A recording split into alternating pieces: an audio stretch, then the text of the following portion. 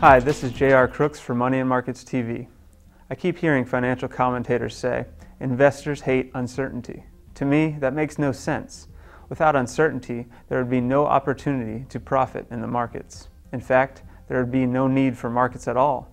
The reason we buy and hold an asset is that we expect it to increase in value.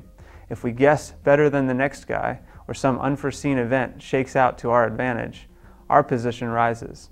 If the opposite happens, it sinks. Either way, uncertainty is what moves the markets.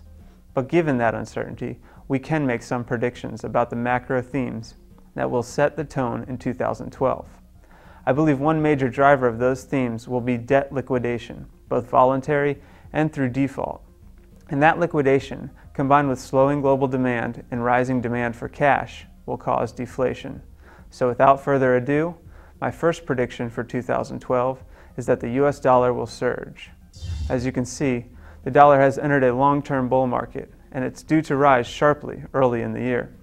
However, the one event that could derail the bull market is another round of quantitative easing by the Federal Reserve. My second theme for 2012 is a contraction in China. The country's GDP growth is expected to slow to below 8% as its housing bubble bursts, social unrest spreads, and hot money rushes out. This money is likely to head to the US, which will just strengthen the dollar even further.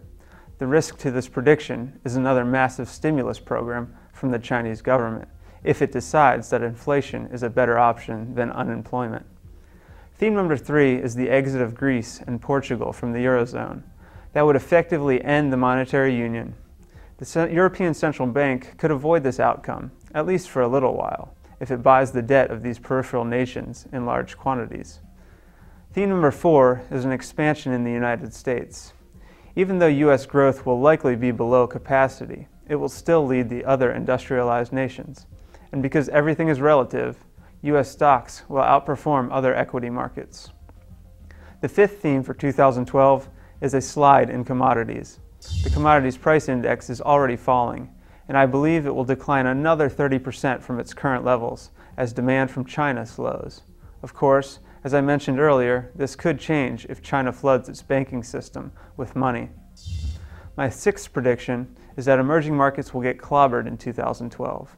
China's slowdown will combine with the European sovereign debt crisis to starve the emerging markets of credit, and their stock markets will get hit hard on contagion risk. And finally, I predict that U.S. Treasuries will hold up. They'll remain supported by 3 factors: their safe haven status amid slowing global growth, deflation as global debt liquidation intensifies, and baby boomers shifting more and more assets to low-risk investments. But as with many other themes, a QE3 program by the Fed could derail this emerging trend. The question is, will governments allow the markets to work properly and clear some of these massive imbalances?